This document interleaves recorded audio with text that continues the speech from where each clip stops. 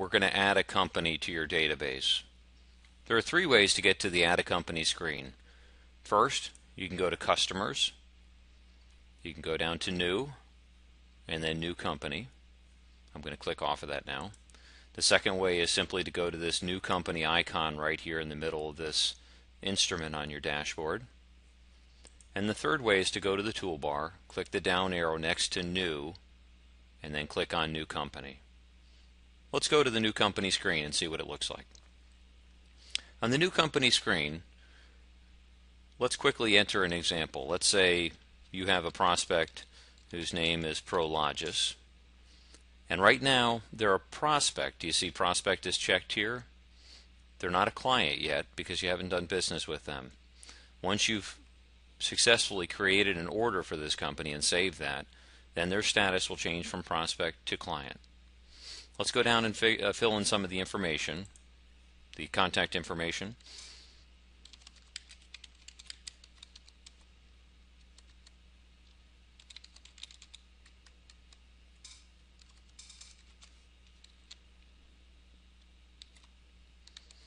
Okay, let's put in a number.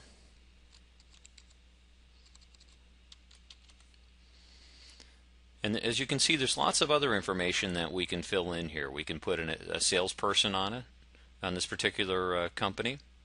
And these would actually be names of employees that you would have in your shop, not generic names like we have in this demo data set.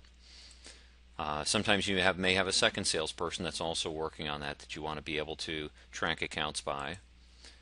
You definitely want to mention which industry they're in. In this case, let's say Prologis is in the real estate industry, commercial. And what is the origin of where you found this contact? Very, very important for your marketing purposes to understand which types of marketing and sales are yielding the best fruit. And if you're covering multiple areas, you may want to also indicate a region. Sometimes this is helpful as salespeople or customer service people are going through the database to determine who they can call when, to have those sortable by region. In some cases you may have a pricing plan, and the pricing plan is an easy way to give your customer, put your customer in a certain pricing plan category. Perhaps it's 5% off as a standard rule, and that way you don't have to worry about every salesperson necessarily remembering that, because over time there may be tons of accounts, hundreds of accounts that they might be working with. Or could even be a pricing plan that adds 5% because you know this particular customer likes a higher level of service than your standard customer. As you can see, there are lots of different fields having to do with taxes, having to do with different locations, shipping locations, etc. Down in the bottom you'll notice a couple of fields, one called Flags and one called Notes. Flags is an easy way to have a pop-up reminder show of critical information that you want your person, your employee, to know as they're working on this customer's projects or as they're talking to this customer. Flags will pop up as you go to save an order and in a couple other places throughout the system. Notes are key summary information that you might want to include. It might be about their preferences. It might be about other parts of your relationship with that particular customer. Let's look at the Contacts tab. Control enables you to have multiple contacts for each prospect or client.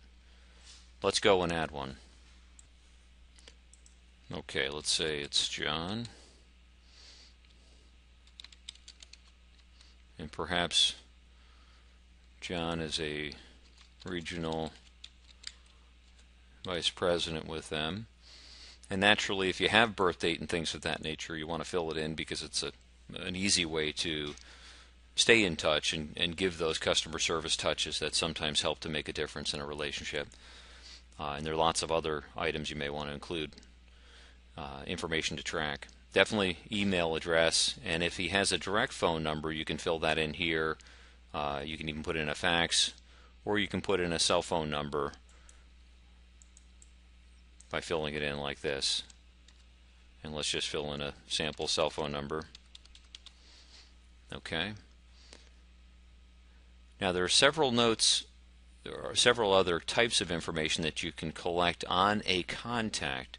If you notice these subtabs here, these are all relevant or specific to this contact. So for instance, let's go to something called user-defined fields. These are some sample fields that we set up in the system. They're just ways to kind of trigger your mind to plant some seeds on types of information you might want to collect in your sales and marketing process, or for those key accounts, or for customers that are willing to refer you to other prospects that may want to do business with you. These are very easy to change. These are called UDFs, or user-defined fields, by the way, and there'll be a training video on these a little further down in the basic training webpage.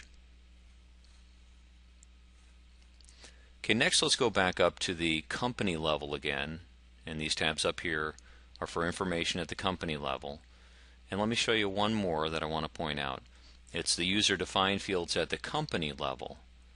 And again, these are loaded in as an example of some of the types of fields that you might want to collect at the company level as your salespeople and your marketing people are out there prospecting and trying to further develop the relationships with those good accounts that they have.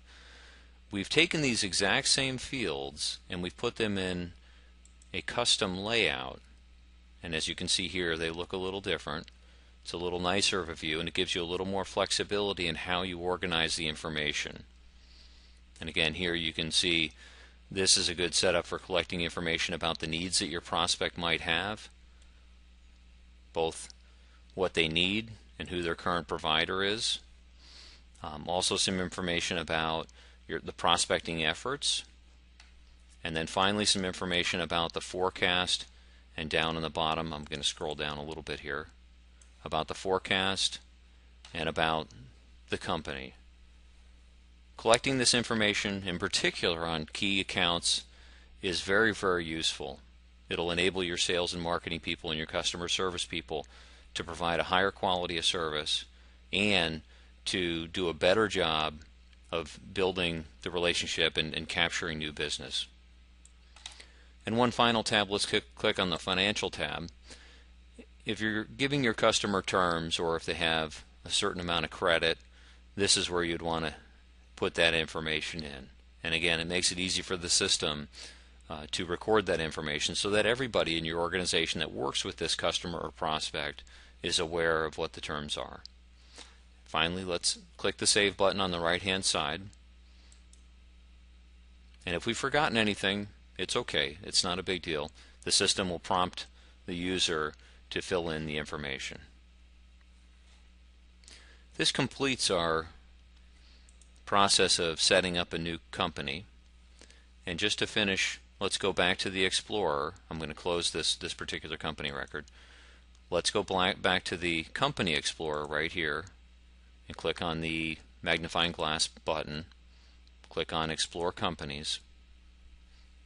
And we'll see right down here that client is checked, but prospect is not checked. And we notice that Prologis is not showing up. Let's check prospect so we can see the prospects in our database as well.